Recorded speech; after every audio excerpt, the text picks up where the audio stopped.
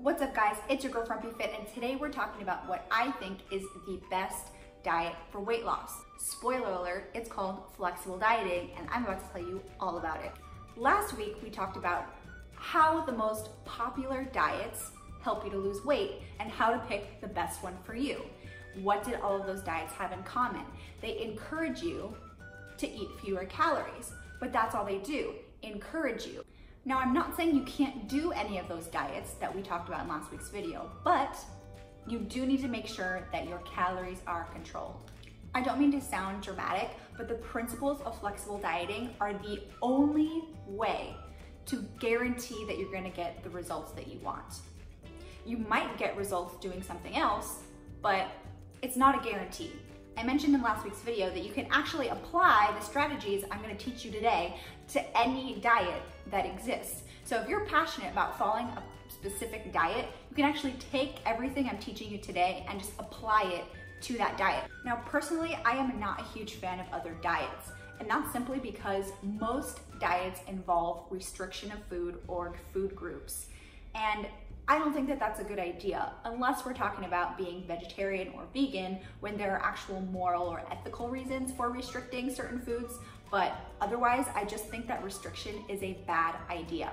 And if you offer me a way to be able to eat any food that I want and still get my results, I'm gonna choose that option. So I'm gonna teach you that option right now. Again, the strategy is called flexible dieting. You also might hear it being called tracking macros or macro tracking, just macros. If it fits your macros, IIFYM.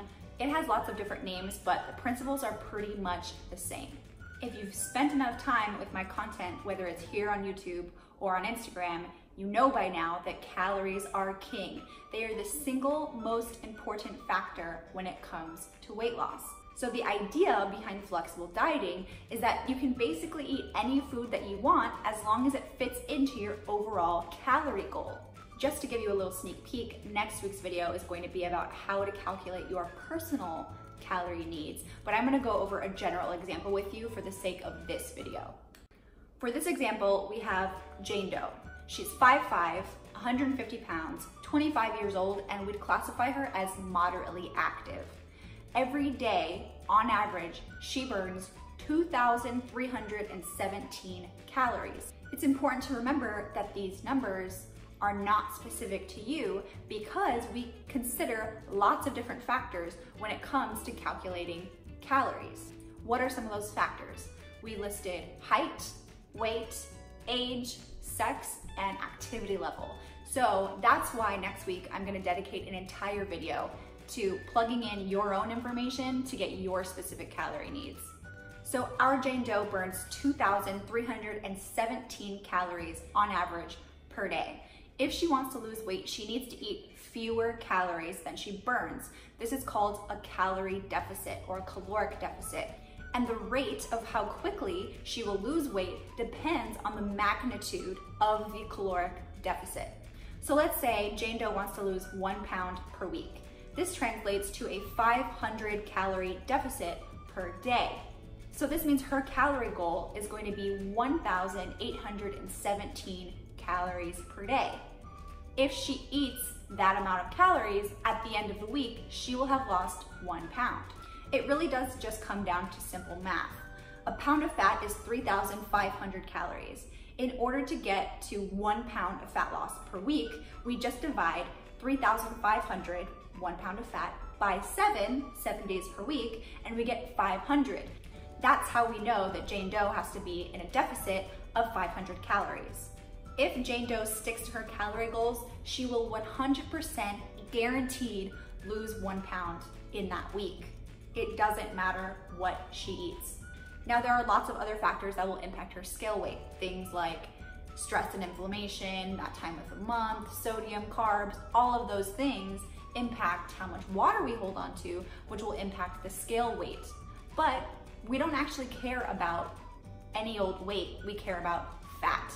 So Jane Doe, if she sticks to her calories, will lose 1 pound of fat at the end of the week, no matter what. This is not a trick, this is not a joke. I'm actually a great example for how this actually works, okay? Last year, I decided I wanted to get on stage for a bodybuilding competition, and I was at the heaviest weight I had ever been at. I started at 141 pounds, and I used flexible dieting as my method for weight loss, and I got on stage looking pretty lean and pretty good. I lost 23 pounds, and I ate pasta pretty much every single day. I'm not even kidding. I love pasta. I know what you're thinking. Sounds too good to be true. What's the catch? There's something else weird going on here, right? But it's not. Now, obviously, we don't want to get all of our calories from foods that we might consider junky because we care about our health. So what I tell my clients is to eat a minimum of 3 to 4 servings of veggies per day, 2 to 3 servings of fruit per day, and also to make sure that they're drinking enough water and they're eating enough fiber. But beyond that, it's up to my clients to figure out a balance of foods that makes them feel happy, satisfied, and healthy, and to just hit their calorie goals. Now, in the flexible dieting realm, there are kind of like tiers to this whole tracking your food thing. Tier 1, which requires, I think, the least amount of mental effort, is just tracking your calories. And so all you have to do, yes, you still have to weigh out your food and track your food, but you only have to worry about hitting your calorie goal. Remember, for Jane Doe, that was 1,817 calories. So she would just track her food and make sure that she hit that number, or at least a close range in that number. The next tier would be tracking calories and protein. And this is my personal recommendation because protein is really important for maintaining lean body mass, and we want to make sure that you're eating enough. So in this instance, you would track all your calories, but also make sure that you're hitting a certain protein goal, because yes, we do want weight loss, but we don't want that weight to be lean body mass. We want to maintain our muscle tissue while we're dieting. The third tier would be tracking all of your macros. That would be carbs, fat, and protein. And because we're tracking all of those macronutrients, we don't actually have to look at our calories anymore because the macronutrient numbers fit into our calorie goal. But I really don't think that most people need to track all of their macros. Most people will get incredible results by only tracking their calories and their protein. Now, no matter which tier you go with, you will have to weigh out and track your food. And a complaint that I hear a lot when it comes to flexible dieting is that weighing out and tracking your food is exhausting. It takes a lot of mental energy, it's annoying, etc. But tracking your food and weighing out your food is really just a skill. And once you acquire that skill, which comes with practice, it all becomes a lot easier than I think a lot of people think it will be. Now, before you say that weighing out and tracking all of your food sounds just as restrictive or even more restrictive than anything else, I'd like you to keep in mind that if you are following a well-designed program with flexible dieting, you are eating a lot of food and it will not feel restrictive. Within the first week of clients jumping on with me and we start with flexible dieting, they're usually shocked at how much food that they have to eat. Let's think back to Jane Doe. 1,817 calories is a pretty decent amount of food to lose 1 pound per week. These diets that go super, super low calorie are not the way to go to lose fat efficiently. So yes, weighing out all your food might sound restrictive, but in my opinion, that would only be restrictive if you're not allowed to eat very much food. Does that make sense? Now, as soon as the excitement of getting to eat whatever you want wears off, clients often ask me, wait a second, do I have to track food for the rest of my life? Like, how long do I have to do this? And absolutely not. You do not have to track your food for the rest of your life. That would be totally crazy. Now, in last week's video, I also mentioned the importance of finding a diet that you don't want to quit, something you enjoy and that's sustainable. So if I'm saying that you don't have to track your food forever and eventually you'll quit, am I being a hypocrite? And the answer is no. One of the huge reasons why I think flexible dieting is the best diet for weight loss is because there's an end. In my opinion, there's an end goal. One of the main reasons that I think flexible dieting is so great is that it teaches you so much about food. When you do flexible dieting for an extended period of time, you gain this really deep understanding of how food plays a role in your life. You learn about how certain foods make you feel. You learn about how much of a certain food you really need to eat to feel satisfied or to get the fuel in that you need for that day or your workout or whatever it is. Because when you're tracking your food, you're paying attention to it. And the appeal with a lot of other diets is that you don't really have to pay attention to that stuff. You just know what you can and can't eat and you go for it. But I think you're doing yourself a disservice by not learning about the food that you're eating. It kind of blows my mind how little I knew about food before I got into flexible dieting. This is something that all of us do on a regular basis, is put food into our mouths, and this is a huge indicator of our health, our longevity, our happiness, and we just know barely anything about it. So in my opinion, flexible dieting does so much more than just get you weight loss results. It teaches you about this huge important aspect of our lives that will never go away.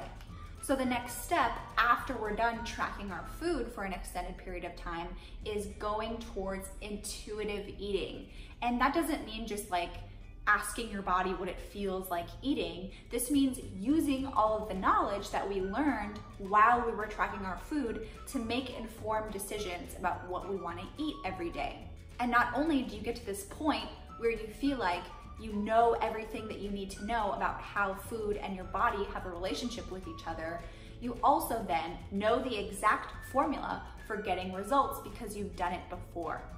You don't ever have to feel like you have to go back to tracking, but it's something that you always know will be there if you need to.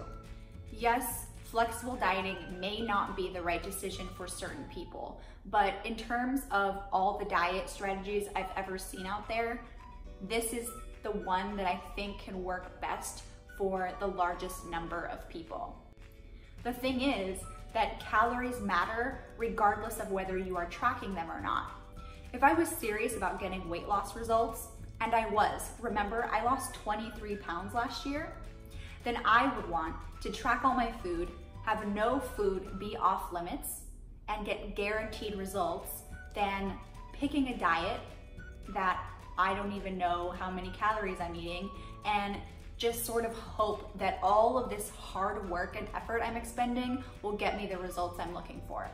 And remember, if you're passionate about following a different type of diet, you can do that and still incorporate the principles of flexible dieting to that diet. Vegetarian, vegan, keto, intermittent fasting, really anything. You can decide to eat those specific foods that conform to that diet and just track them to guarantee that you're gonna get the weight loss results you're looking for. All right, I feel like by now I've convinced you that calories are the most important factor for weight loss. So next week, we're gonna do a deep dive into all the factors that go into how many calories you need to eat per day and exactly how to calculate that for your specific needs. So after next week's video, you will leave with that exact number that you need to guarantee your results. Hey, so it's me 2 months later after that video was filmed. I just finished editing it, whoopsie. I needed to come on here and let you know that next week's video will not be about how to calculate your personal calories. I decided not to do that video, but I did write a full-on in-depth blog post about it that takes you step by step how to calculate your calories for your body and your goals. So I highly recommend checking that out. It's in the description box below, and thanks for watching.